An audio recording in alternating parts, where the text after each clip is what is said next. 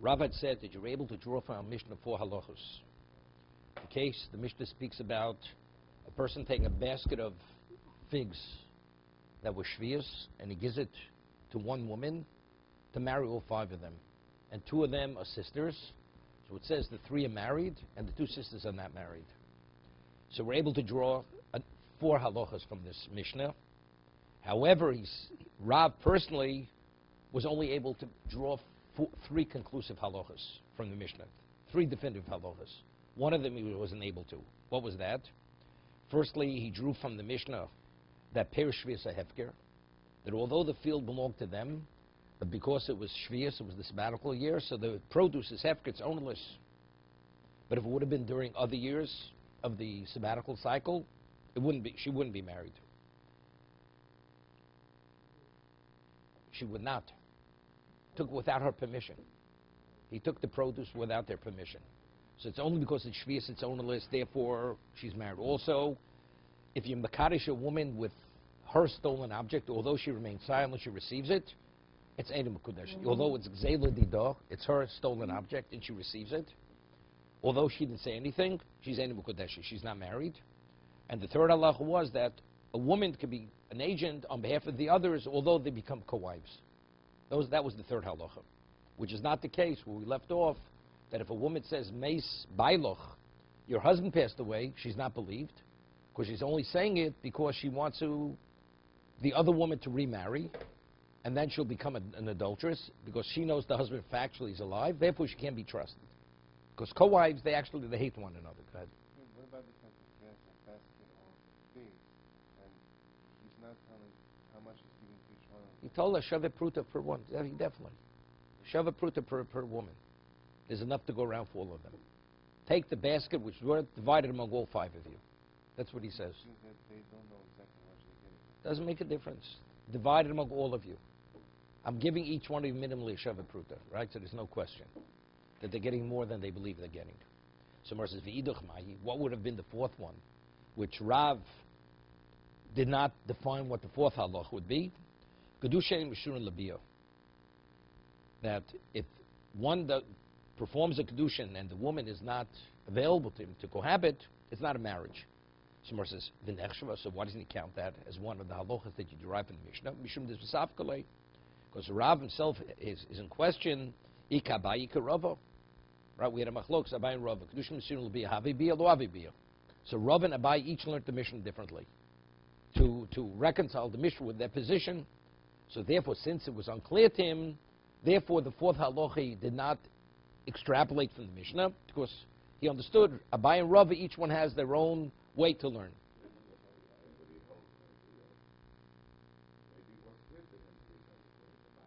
No, but either way, so just draw that from the Mishnah. Each of them brought a proof from their Mishnah. Rava brought a proof from the Mishnah, Kedushin Mesumah Lo Havi Kedushin. Abayi learned the case as a specific case. It's only because it was that way, but if not, Kedushin Mesumah, something would have learned, so why doesn't he learn that 4th halacha? The answer is because it was unclear to him if we follow Rava or Abayi's interpretation of the Mishnah. Even though the Gemara refuted Rava, right, from a Brisa, so evidently we refuted him from a Brisa. He wasn't aware. Rava wasn't aware of that Brisa. They're all contemporaries. So he was unaware. Like Rava was unaware of the Brisa which he was refuted from. So Rava was unaware of it. If he was aware, of course, it would have been conclusive, right? Like Abayi. Okay.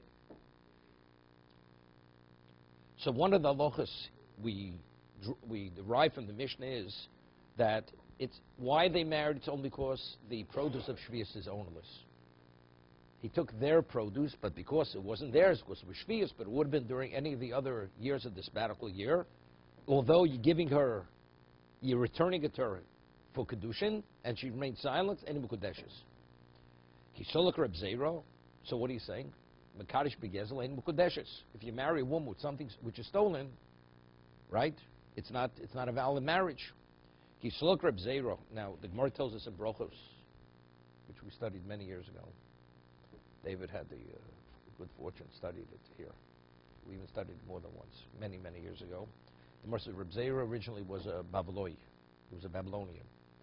And he wanted to ascend to Eretz Yisrael, and his Rebbe was opposed to it. Because his Rebbe interpreted the pasuk saying, you're only going to return when the Beis Hamikdash will be rebuilt. That was, so he went regardless, but he didn't in any way do anything disrespectful, and he went, so he fasted 100 fasts before he left Bavel to go to Eretz Yisrael, because the methodology of learning and the approach in Bavel was different than Eretz Yisrael. So he fasted 100 fasts that he should forget, not the rulings, but the approach, because he has to be open-minded to be able to acclimate himself, to be open to the new approach of how to understand something. So Kisolek Reb Zera, when Reb Zera ascended, meaning he went from Bavel to Eretz Yisrael, who was in Eretz Yisrael? Reb Yochanan. Reb Yochanan was the leading Torah sage. He was the Gadol Ador at the time in Eretz Yisrael. He stayed, he remained there. Omar lo lo shmaitze kam to Reb Yochanan. So he quoted Rav's position to Reb Yochanan. That what? The only reason why she's Mekudeshes is because it was Perishvias, which are Hefker. But if it would have been during any of the other years, it's about a cycle, although he's giving to her Ein Mekudeshes. Omar lei lo shmaitze kam to Reb Yochanan. Omar lei mi Omar Rav Hochi. So Rabbi Yochanan was taken aback. Did Rav really say this? So the Gemara asks, what was the Gemara misunderstood what Rabbi Yochanan said? It seems to be Rabbi Yochanan was taken aback that Rav should say such a thing. That during the other years of the sabbatical cycle, she would not be married. So Gemara says, V'lu Omar. You mean, and he doesn't concur with this? Rabbi Yochanan himself concurs with exactly what Rav said, that it's Ein Mukadeshes. V'Omar Rabbi Yochanan, a person has a stolen object, and the original owner who was stolen from did not despair. Both the thief and the original owner cannot consecrate it. The thief cannot consecrate it. Why? Because it's not his. And the owner, because it's not under his jurisdiction. Why? Because the Gemara quotes a pasuk. The Gemara quotes a pasuk in Bava Kama. It says, "Ish ki yagdish es beiso kodesh lashem." Hear the pasuk, Ernie. I want you to get the source. Ish ki yagdish es beiso kodesh lashem. Ma beiso shelo, of kol shelo. If you want to consecrate something, it has to be yours. So that's why the thief cannot consecrate it. And why the owner not? Ma beiso b'rishuso, that your house is in your domain. Of kol sheb'rishuso. The object that you consecrate has to be in your domain. So since we hold karka im nigzelis, if you steal property, fixed property, it's still in the domain of the original person, because you're only dispossessing the owner from what's rightfully his. So it's still b'rishuso. So somebody steals a piece of property from you, you want to consecrate it, although he removed you from the property, it's a valid consecration, because that's still b'rishuso. But if it will be metaltlin, if it will be movables, and somebody stole an object from you, once it's taken out of your domain, you no longer have control over it. Doesn't make a difference, but you have no control. You have no control, you cannot consecrate it. So once discussed, there's a question, what exactly is the issue of Eina B'Shuso? If somebody steals something from someone, why could he not consecrate it? Is it because physically it's not under his jurisdiction? He has no control, and to consecrate something, you have to have control of it. So what would the halachic difference be? Let's say you lose something. It's not stolen. You lose something in the street, and you have no idea where it is. You say, wherever it may be, it should be consecrated. Is it a valid consecration? Mm-hmm. If, in fact, it means it has to be under your control, under your jurisdiction, or accessible to you, so it's not accessible. You have no idea where it is. It's lost. So then it's not. Or maybe it means something else. It means, which we discussed many times, what's the halacha if a person steals something and then he alters the stolen item after the alteration? Why is it his? So the Gemara says, it says, "Veheshiv agzela asher gozal," you must return the stolen item that's you stole, but it has to be kein gozal. It has to be in the same state as you stole it. But if you make the alteration, it's not kein gozal. The thief is kona. The thief acquires it. Now the question, what's the kinyan? When we speak of the thief alters it, it's not, he doesn't have to do the physical alteration. Let's say lightning strikes it, and it shatters it, and it's in public domain. The thief acquires it, but he didn't make the alteration. So how does he acquire it? What? But what? How does it? How? But what's the mechanism? How does it go into his domain? So the way it's explained is a famous word from the Siv Samishpat. When a person steals something, he has full liability. He's chai ba'onsin. Now, why is he chai ba'onsin? Why does he have full liability? Wait 1 second. Wait a second. I'm telling you what the Siv is. Okay? You're saying what we once said in the Sivis, except in Sivis says it a little bit better. Okay, okay. So let's understand it. Because you're going through the back door, I'm going through the front door. Okay. Okay. So the Sivis says this. When a person, let's say, is a shoel, a person's a borrower. Now we know that different custodians have different levels of liability. A shom mechinim has the least degree of liability. A shom mesocher, a paid custodian, has a greater degree of liability. A shoel, a borrower, has full liability. Why does he have full liability? So the Gemara says it's logical. Of course, we say kol hano shelo. The Torah says since you have all the benefit without any cost factor, so therefore if something should happen to it, just as the owner, you have all the rights of an owner. Over there, legally you have the rights of the man who's lent it to you. So just as the owner, if something would happen to his object, something beyond his ability, he's not faulted whatsoever, he takes the full loss. So the borrower, who has all the rights of an owner without paying for it, he also has to take full liability. The Torah gives him full liability for that reason. That is a shoel. What about a thief? A thief has full liability. Now, why does he have full liability? So the Nesib Samishpat explains, because the Torah gives him, to become a thief, you have to do an act of acquisition. Normally, when you do an act of acquisition, the owner transfers the rights to the acquirer, to whoever purchases it, whoever acquires it. But over here, the victim is not transferring anything. The Torah gives you rights in the object. Why does Torah give you those ownership rights? That if anything should happen to it, you have full liability. That's why the Torah gives you rights. So therefore now, so you have the rights of an owner because you have to have full liability. But so why don't you own it? Because the Torah says you must return it. But once you alter it, and it's no longer the same object, one doesn't have the obligation to return it. So now those ownership rights cause that it should become yours fully. Understand? The Gemara says like this. The Gemara says in Bava Kama that if a person's ox gores somebody else's ox, okay, and kills the ox, so the carcass, so what is the owner of the ox who gored the other ox, what's his level of liability as a damager? Right? The difference between the carcass and the living ox. When it was alive, it was worth $1,000. Now as a carcass, it's worth $200. So he owes him $800. What happens till they discover what happened? The meat deteriorates, and it's worth $50.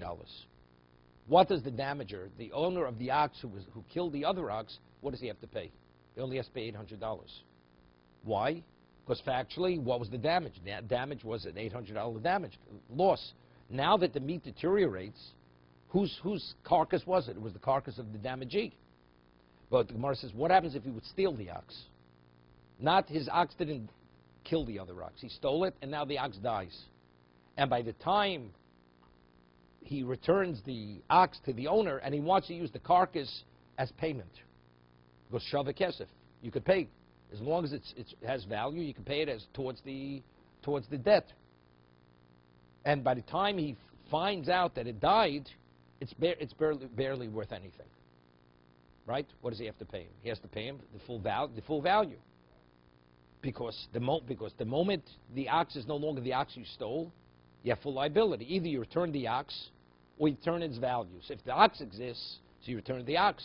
Now the ox is no longer alive, you have to return its value, there's restitution. Right? You have to pay its full value. So you say, well, when it died, it was worth $200. It's relevant. Your obligation is restitution.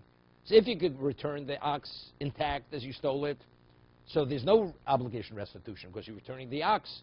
But if the ox is no longer here, now you have full liability. You want to use the remains of the ox towards restitution. So let's see what its value is.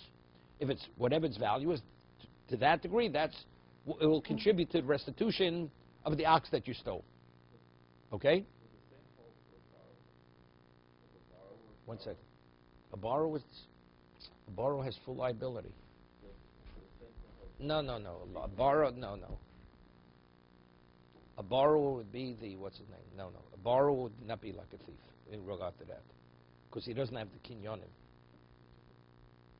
He has full liability as an owner. But let's say the shards. Let's say it was a vessel and the vessel breaks. Who owns the shards? The owner owns the shards. A thief, the thief owns the shards. Does not own the shards, right? So how does this explain the inner square? Like it strikes, he acquires it because he had a kinyan. He had a kinyan like an owner initially. Initially, when he stole it, Torah gave him that level of ownership. And now when like insurance transfer full ownership. So the only thing that prevented him from being the full owner because he had an obligation to return it. But now that it's no longer in its original state, so now he owns what remains. Okay. So that's what's in B'shuso. So if a person steals something, why can't he consecrate it? The owner. Because the thief now has removed it from your domain, not in the physical sense. You're no longer the full owner. So because you're no longer the full owner, therefore, until you regain full possession, you can't consecrate it. You still own it, but the other person has a significant interest in that. And that interest, could you consecrate something where you have a partner? You can't consecrate it, right? You can only consecrate what's yours. But here, every aspect of what you have, he owns. Therefore, the Torah says, unless you have that full ownership, you can't consecrate it. Okay? So,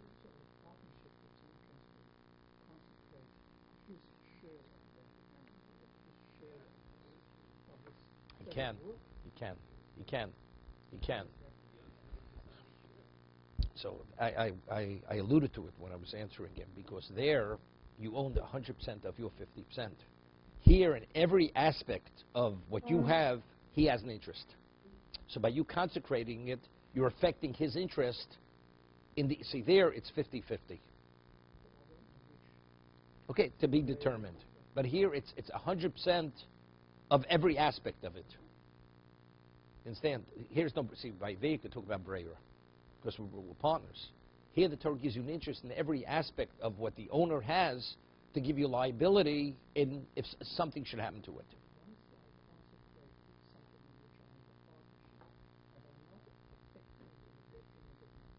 Yes, you did. You did. You did.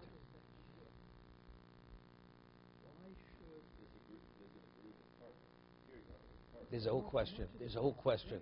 Yeah, there's a whole. No, because who doesn't? The partner doesn't want it. See, it's a whole discussion whether yes, not. Because over there it's to the detriment of someone else. But over here, it's, you don't have to, because it's to the detriment. Because factually, here the thief has something in every aspect of what you have. There it's like you said, Breyer, it's 50-50. Here it's not 50-50. Here it's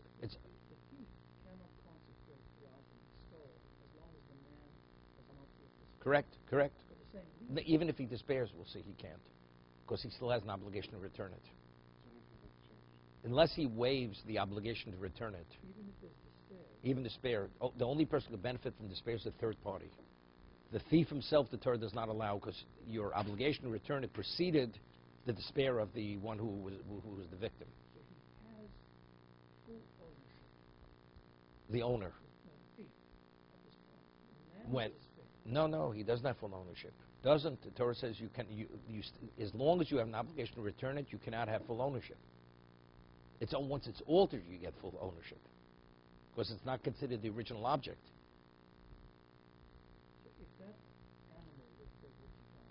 So it's not the same object. It's not a living animal any longer. So now you have full ownership. The thief has full ownership. Correct. So therefore, let's say it decomposes now. Who takes the loss? The thief takes the loss. Okay. So there's a famous argument between the Balamor and the Ramban that if the thief alerts the victim that he has it, and he wants to return it, and he welcomes him to come to take it, with that alone, so now the object, the thief informs the victim, the one he stole from, the owner, that he has the object and he's willing to return it. He just has to come to take possession. So there's an argument. So see, some learn that what's the machlokas? So one says at that point, if he wants to consecrate it, the owner, he can consecrate it before he picks it up. The other one says no. So how do they learn? What's the argument? The way they learn, the argument is this. If you say, what's considered ein b'shuso? That what determines whether something is could be affected has to be under your jurisdiction. So the moment he gives you permission, that's considered under your jurisdiction. It's no different than a shomer. If I give something to a custodian to watch for me, and I want to consecrate it when it's in the possession of the shomer, I could consecrate it. Of course, the object is always accessible to the owner. So if the thief over here says you're welcome to retrieve it, so now it's accessible to the owner, therefore he can consecrate it. That's one position. The other one says no, he can't consecrate. Until he takes physical possession and retrieves it, he cannot consecrate it. So they want to say, what's the machlokas? The machlokas is, what exactly is the basis for not being considered in your domain? Is it accessibility, or it's the kinyonik zela? Or it's because the person has an inherent interest as a result of stealing. What we call kinyonik zela, he has a financial interest. And that financial interest is only returned only when he takes physical possession. Okay? But they cite Yerushalmi. The Yerushalmi says that if you consecrate a lost object, it is a valid consecration. So you see clearly from the Yerushalmi that it does not be accessible to you, does not be under your jurisdiction. So evidently, what determines whether whether it is in your possession or not? It's not under your jurisdiction. Rather, the thief has a financial interest in the object, which infringes on the rights of the owner. That's the reason. So what's the argument? What does it take to release those rights of the thief?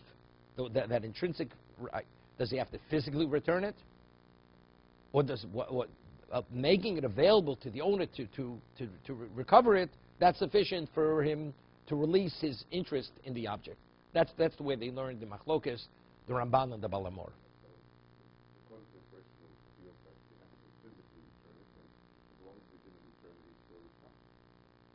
Well, that's a consequence of this argument. No. He's still a thief. He still has kinyonik zelo. No, according to the other one, if he says he's no longer a thief and he can consecrate, then he's a shomer. Then he's a shomer. But according to the other, he's still a thief. So if it's struck by lightning, he has the full liability because he's still shomer chinam. He's a shomer chinam. Okay.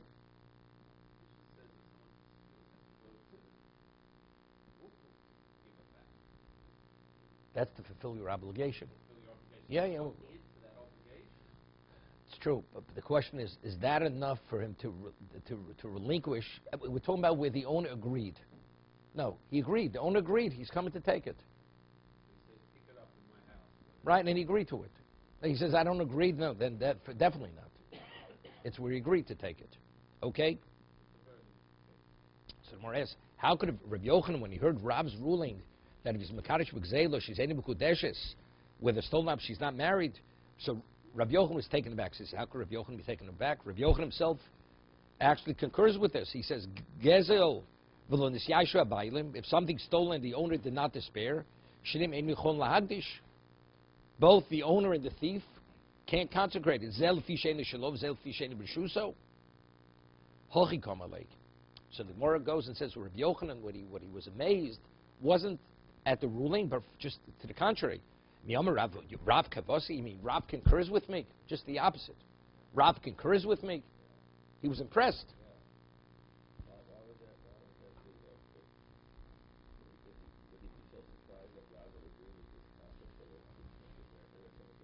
No, he already said this concept.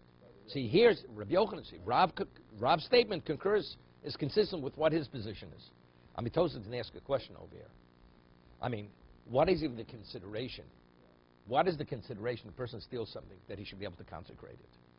What's the chiddush? Same thing. Rabbi Yochanan says, Ish ki yagdish beisu kodesh l'Hashem. If a person, we learn from there that the thief cannot consecrate it and the owner can't consecrate it. The thief can't because it's not his. Tos says, what's the chiddush? It's understood. You can only consecrate something's yours. Tos says a dochik. Tos says something difficult.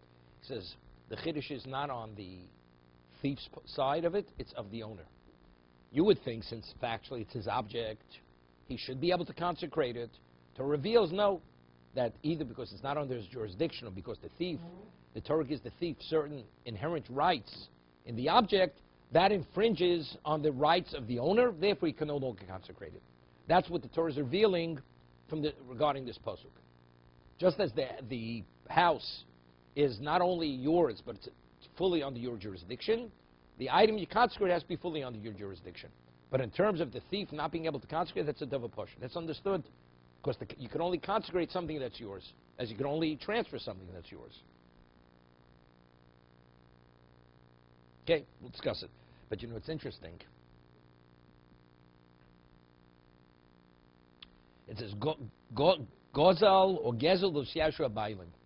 If you have a stolen object and the owner did not despair, it says both of them cannot be magdish it. But let's say the owner did despair. This is very important.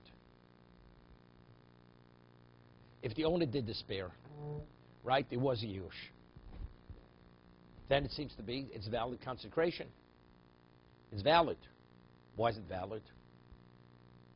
But factually, when he's we just said that the thief himself, cannot benefit from the despair. You need what we call Yishu Shini Rishus. If he gives it to a third party, the third party could acquire it. But in terms of himself, he has an obligation to return it. Correct? So a little difficult over here. If the case where he stole the basket of fruit from the women, and it wasn't Shvius, it seems to be, what's the reason why they're not married? Because the women did not despair. But if they would have despaired, they'd be married. No, that's the difficulty. But if we're saying the thief cannot benefit from the despair, so the women may be they're acquiring it, but factually, he didn't give them something which was his. Even if they despaired. Right? Until somebody takes possession, nobody owns it. They own it. They own it. They own it. They own it. Well, we'll discuss a bit who owns it. We'll discuss who owns it. No. Let's say it's Hefker. Let's say it's Hefker. This is Machlok Rishonim. Most Rishonim are of the opinion that it's theirs until somebody takes possession. The spare only gives somebody a right to take possession. Let's say somebody loses a lost article, and he's miyayish and despairs. And before someone takes possession, the one who lost the article notices it, and he's no longer in a state of despair. Does he have to reacquire it or not? The difference is if somebody now goes and preempts him and takes it. If you say it's hefker, then the person lost his article because he has to repossess it. But if you say it remains his until somebody takes possession of it, then the moment he's no longer in a state of despair, the third party can't take it any longer. I mean, it's a halachic difference. Most Rishonim say that it's not hefker. It's not hefker. It's only whoever finds it's permitted to take it. Rashi sheet is it's hefker. That it's considered the moment person space becomes ownerless. So therefore, if a third party finds it, even if the owner says, he screams, I don't want you to take it, it's mine, it's not his any longer. But the owner, but the thief, but if it was stolen, the same thing. Is it a hefker? And the thief, no, the thief cannot acquire it because he has an obligation to return it. Because that was the original object. Or do we say no?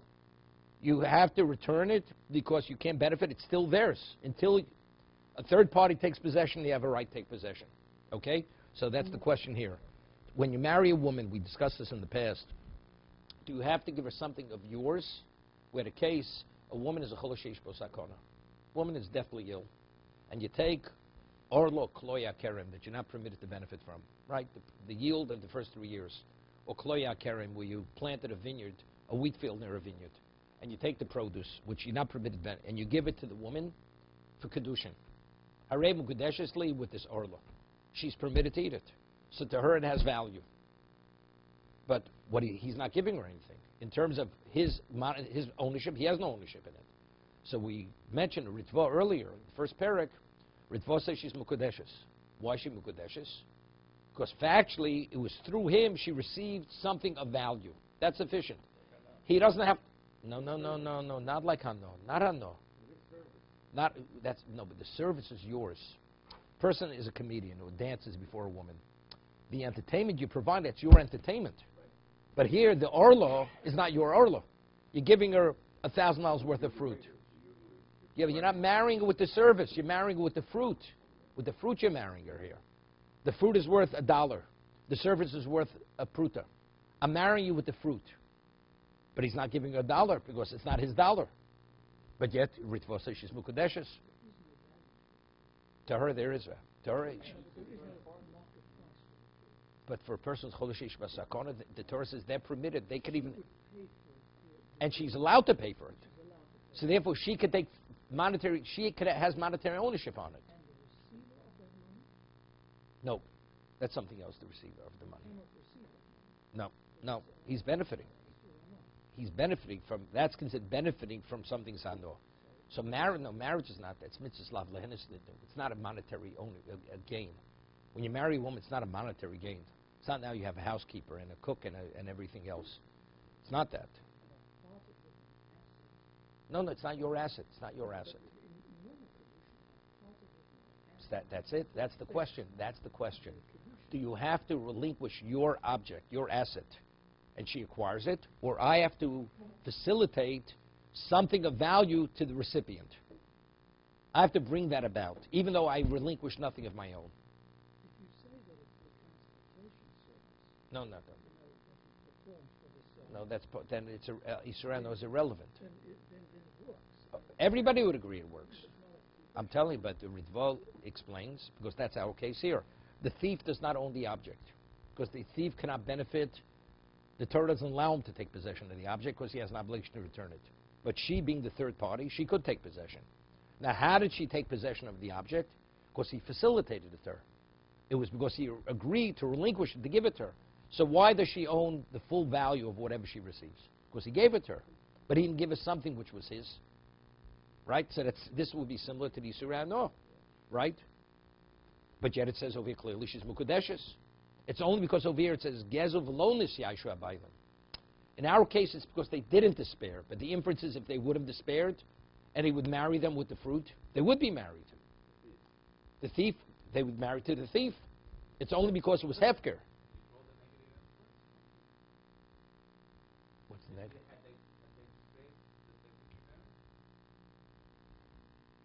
It says over here, the only reason is because lo nisyaishu.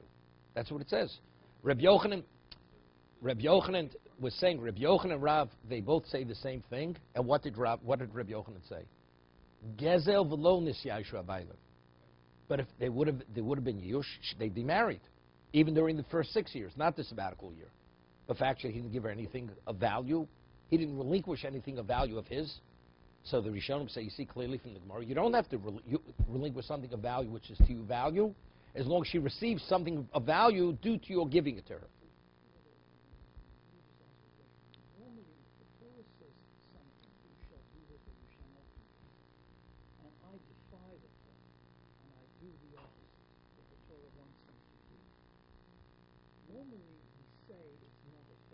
It's machlokus. That's a machlokus. That's the machlokus Abai and Rava. Right? Yovad mahani, Yovad lo mahani. If the Torah tells you not to do something, could you, when you defy the Torah, does your action have any value? What the Torah says, return the object. Return the object. Okay. Put it this way, it's a Gemara in Tmorif. It's about 2 pages of Gemara. There's an argument between Abai and Rav in this concept, and one takes one position, the other, and says, but I have multiple proofs that you're wrong. And the other one says, I have multiple proofs you're wrong. Each one answers, that's the exception. And this is one of the exceptions.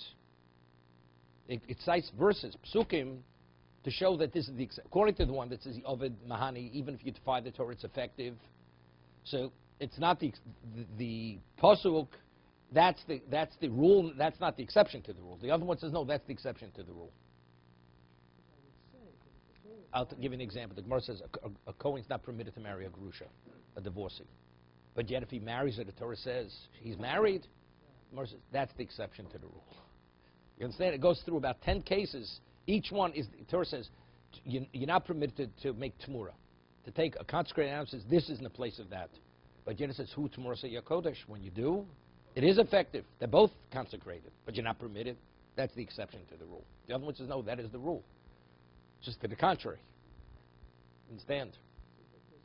When we set this thing up with the woman who's supplying, and she receives before her parent, Correct. I can understand that because when there's a safon, the Torah is suspended. All these halachas Not, are the suspended. person's obligated to provide it. And he's obligated to provide. Correct, it. correct. Okay. So now I understand that. Okay, that's not a good example. No, but I'm just bringing a proof. No. The Gemara, the inference of the Gemara says the only reason why she's not married because there was no Yush. Because the owner did not despair. You're asking on that. But factually, the Gemara says, but if she did despair, she would be married. You're asking a side question, but Torah says you must return it. But factually, but he didn't give her anything. He didn't give her something which belonged to him. So there, that would be the parallel case to the Kaloya Keret. He didn't give her anything that belongs to him either. It wasn't his, although she could benefit from it. And it could be considered her asset. Right? So I'm just saying. That's the whole discussion in Abai and Rava. When Torah says not to do something, and you defy the Torah, is your action effective or is not effective? So we're going right now that he's No. Everybody agrees it's effective. Everybody agrees it's effective. It's because it's all based on psukim. The question is the pasuk, as I explained, the rule or the exception to the rule? either way. The Gemara says in Bava Kama, Yish Rishini Rishus. In every case, the owner despairs and the thief goes and sells it to a third party. The third party is considered the rightful owner now. But there it's not within the context of kiddushin. You'd say the truth is the thief didn't transfer it. The person independently he took possession. But here he was calling he's the Mekadesh, he's the husband. There is a consequence over here. Right? So that's what we have to discuss the Gemara in Tmura. When you defy the Torah, is your action effective or is it not effective? Okay?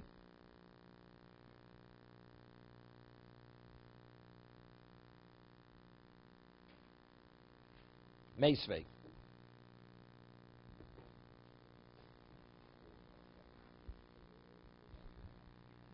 Kicha begezel. A person marries a woman with a stolen object. Bechomos. What's chomos? Chomos is a person forces a person to sell something, he pays its market value. Ubignevo. Something which was stolen. Gezel is open, mean armed robbery. And Geneva. Geneva is something which the person is unaware that it was even stolen from him. Oshechotav selim yoda vikicha. He grabbed a coin from her, took it out of her hand against her will, and they gave it back to her. Mukudeshes. So here we see that although it was her object initially, but if he gives it back to her in the context of kiddushin kudeshes, we should remain silent. And here one of the laws we drew from our Mishnah, extrapolated from the Mishnah, was that if it wouldn't have been the sabbatical year and you would take the fruit and give it back to the woman, although it was her fruit, it's animal kodeshes. We're saying the only reason why she was married because the fruits are ownerless. But if the fruits would have been theirs, it would have been during any of the other years of the sabbatical cycle, she would not be married. Here we find a brisa contrary to this. Although he took the coin out of her hand and gave it back to her for kiddushin, kodeshes, so Gemara says, Hosam megezel lido. We're speaking about he stole it from her. Right? It says he took the coin from her. So it seems to be even if you stole it from a third party. The conclusion of the brisa is elucidating the opening statement. What is an example of that? She's mukudeshes. But now we have our problem. We have a contradiction. Because we inferred from our Mishnah that why is she married in our Mishnah? Where he takes her fruit only because the fruit is ownerless. But if the fruit would have been hers, although you gave it back to her for kiddushin and she remained silent, she's any mukudeshes. So that's the most question. Our Mishnah, we're speaking where it was stolen from her. Ukama Rav Einu Mukudeshes. And Rav says we draw from the Mishnah Einu Mukudeshes. So how do you reconcile the Brisa with our Mishnah? To be continued.